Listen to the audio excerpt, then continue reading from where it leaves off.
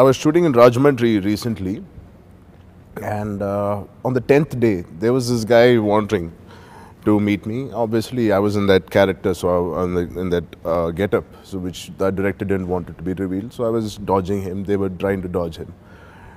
But on the 10th day, he, on purpose, not that he loved me and he got a tattoo, just to meet me, he went and got a big tattoo on his chest, which is very regular for any actor. A lot of fans get their tattoos. But just to meet me that day, he got a tattoo, fresh, and he came and showed me. All my boys believed he had. I saw the tattoo and I said, "This is so fresh.